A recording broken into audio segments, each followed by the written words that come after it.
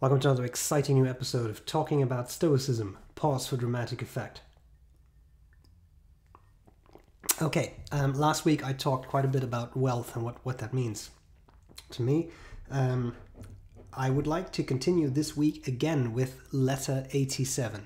And whereas last week was kind of a long, fairly philosophical way of looking at things, I thought maybe this week what we would try is go back to a very central tenet in Stoicism. One that I find myself not forgetting about, but it kind of goes to the background, and it's a good thing to remind yourself of once in a while. So I think this is one of the more powerful contributions of Stoicism to ancient philosophy. Okay, it's again letter 87, which this is the third video on that letter, but there's a lot in that letter. So here's what I would say. Remember last time I said, Seneca actually says at this point, I see there will be no end to this topic unless I make it end. Okay, that's where we continue. So I'll stop now, at least as concerns bag and baggage. How well he foretold their present role, who first called them impedimenta. I want now to share with you just a few of the investigations conducted by our school pertaining to virtue, which in our view is sufficient for happiness. That which is good makes people good. Just as in musical skill, that which is good makes one a musician. Things depending on fortune do not make a person good. Therefore, such things are not goods. Against this, the Peripatetics argue that our first premise is false. People do not automatically become good from what is good. In music, there are things that are good, for instance a flute, a lyre, or an organ well suited for playing, but none of these make a person a musician. Bear with me, I'm building up to something here. Our reply to them will be this: you do not understand our premise about what is good in music. We are not referring to the things that equip the musician, but to the things that make him a musician. You are only considering the accoutrement of the skill. You don't look to the skill itself. That which is good in musicianship itself does automatically make one a musician. I would like to make the point still more clear. Good in the skill of music is said in two ways. One referring to what promotes the musician's results, the other to what promotes his skill. The instruments, flutes, and organs and strings have to do with the results, not with the skill itself. For he is a skilled musician even without them, though he may not be able to use his skill. Where the human being is concerned, we do not find the same duality, for the good of a human being is the same as the good of a life. Okay, here we go.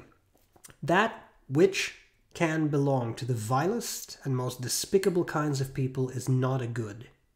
But wealth can belong to the pimp and the manager of gladiators. Therefore, wealth is not a good. Your premise is false, they say, for in the teaching of literature and medicine and in navigation, we see that the relevant goods belong to the humblest kinds of people. But those skills make no claim to greatness of spirit. They do not soar to the heights, nor do they despise the things of fortune.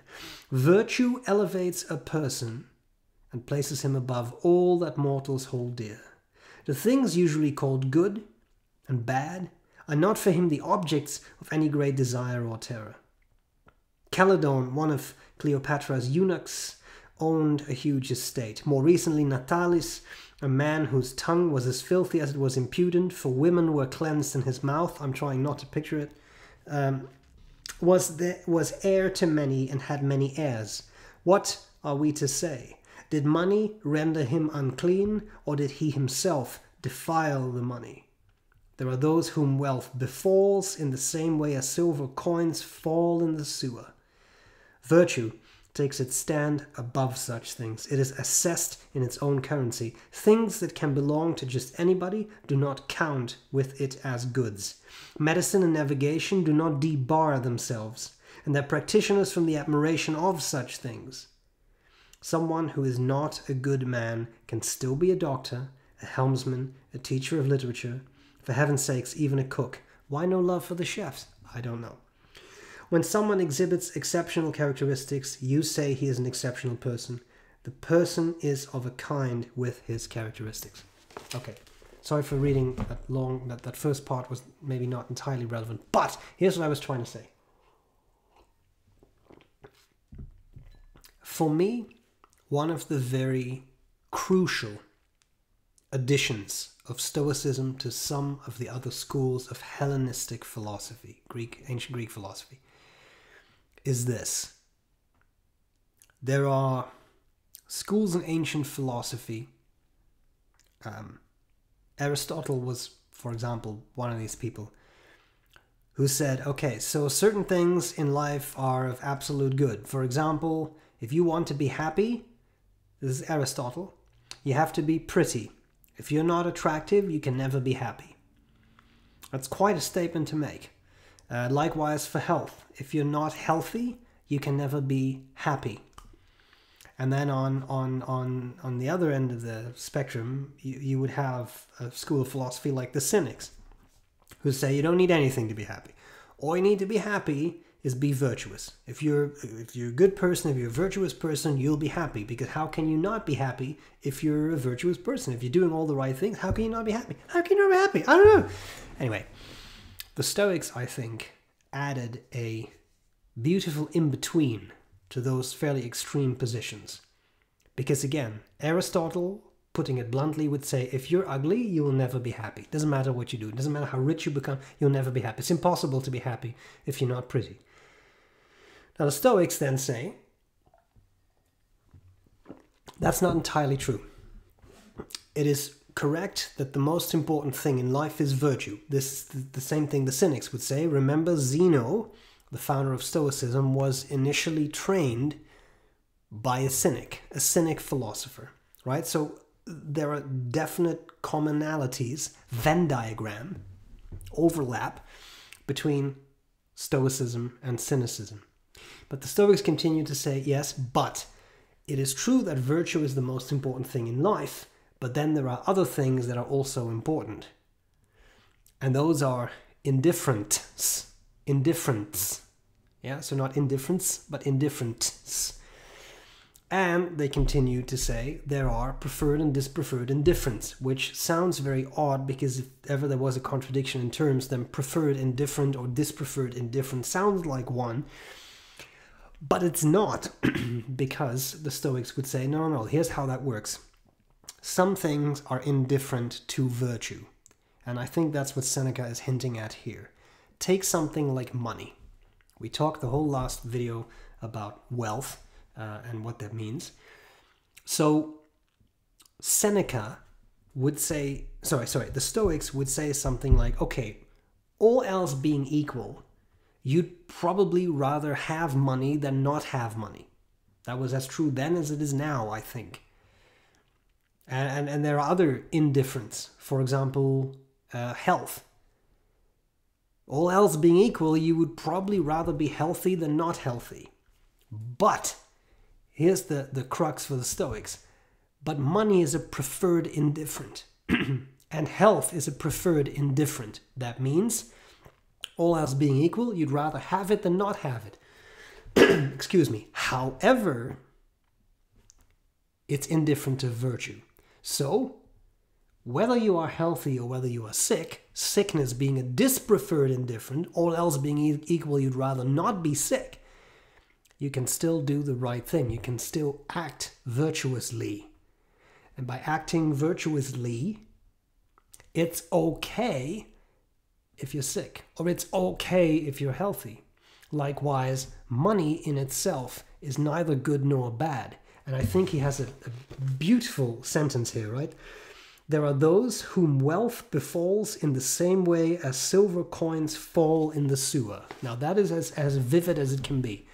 There are people, some of them in very high positions, who have a lot of wealth, but they abuse it terribly. And in such a case, money, it's a preferred indifferent. You would rather have it than not have it, but you can still act virtuously. It's all this online stuff, man. Okay, you can still act virtuously. But if you have a lot of money and you use it for evil, for bad purposes, you're not being virtuous. It's not the money itself, though, that is a bad thing. It depends on how you use it. It's not health itself that's a good thing. It's how you use it. You'd be sick and still do all the right things. You can be healthy and still do all the wrong things. You make a choice on how you choose to conduct yourself. You make a choice on how you act, and whether that is in a virtuous manner or in a non-virtuous manner. Just understand that whatever you choose, there will be consequences. Consequences for your happiness. A while ago, a couple of weeks ago, I watched a series. It was on YouTube. It was a Dutch sort of documentary of a guy. He interviewed 5 big Dutch criminals, like not just, you know, I stole a loaf of bread once, but big criminals who had been in, like, they'd sold drugs or they were in prostitution or whatever, like, and many of them made a lot of money, as in millions. They made that clear, had made millions, but also did time in jail, got caught, all that stuff, and they were now out again. And I thought it was absolutely fascinating, probably because I'm a psychologist and I just like to see this kind of dissection of human behavior. And the interviewer asked all 5 or 6, whatever it was, criminals from my Dutch friends, echte panose. It's worth watching on YouTube. He asked all these criminals, would you recommend someone to have a life of crime? And all of them said no. Yes, there was a lot of money and in certain circles prestige and luxury cars and all kinds of things. But it's not worth it, because I ended up wasting 20 years, 30 years in jail. I lost my wife, I lost my children, I lost all these kinds of things. It's not worth it. And I think that is a beautiful illustration of this point, right? It's not the money. In this case, it's how you obtained that money in a non-virtuous way. Not by ethical business practice, but by robbing banks, by selling drugs, by prostitution, all these kinds of things. Therein lies the rub. And again, preferred, dispreferred, indifference. And I have found, that there are moments in my life where I struggle with something and that I think to myself, but really what I'm longing for now, or what I'm after, it's an indifferent. I should be more or less indifferent to it, and that's not, again, that's not how that term works. It's indifferent to virtue, these things, but I should not care this much. At the end of the day, it's only a preferred indifferent. It's only something I would, all else being equal, I'd rather have than not have. But frankly, it's not necessary for me to have that, whatever it is I'm desiring, and be virtuous. I can be perfectly virtuous without it. The most important thing is virtue. Try and do the right thing. And none of us do that all the time. It's impossible. But you can try to do it most of the time. And Stoicism says that's enough. If you make true effort to do the right thing most of the time, that's all you can do. And you'll just mess up a couple times. That's okay. So, when you struggle with something, when something is occupying your mind, ask yourself, is this maybe an indifferent? If it isn't indifferent, remember, it's an indifferent. You can live without it. It might be desirable to have it right now, but you can be a virtuous person without that thing. And I find that every single time it puts things in a much clearer perspective. Very important. So anyway, I hope this was useful. It's long already, so I'm going to stop here. I think that's all for letter 87, no less than 3 videos on it. I hope this was useful. Let me know how you see the concept of preferred and dispreferred indifference. If it makes sense to you, if you think it's helpful. And I'll see you again soon for more talk about Stoicism.